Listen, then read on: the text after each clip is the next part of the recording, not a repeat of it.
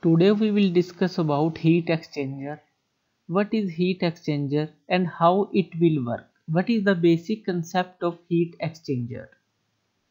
Heat exchanger is used for exchanging heat between two fluids.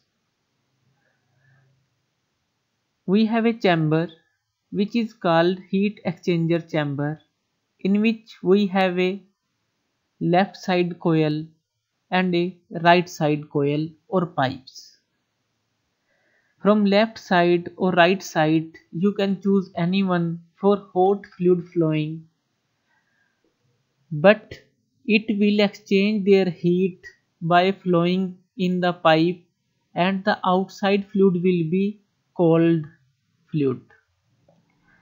And in the other side of the pipe, cold fluid will be entered from the upper side, and the other side will be get hot fluid by the exchanging of heat by the first fluid.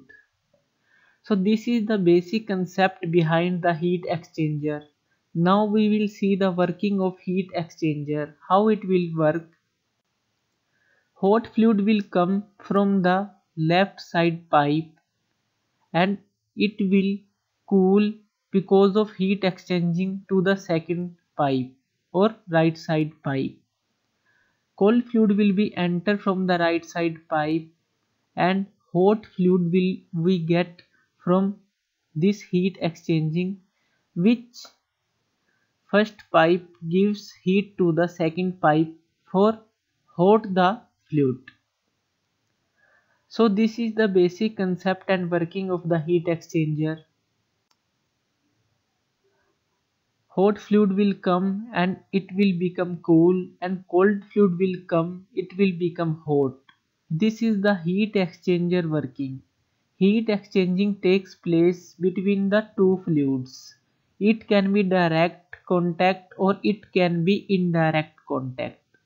There are many types of heat exchanger we will discuss in the forward lectures. Thank you for seeing this video. For more updated videos, you can subscribe me on my channel Learn and Grow. Thank you.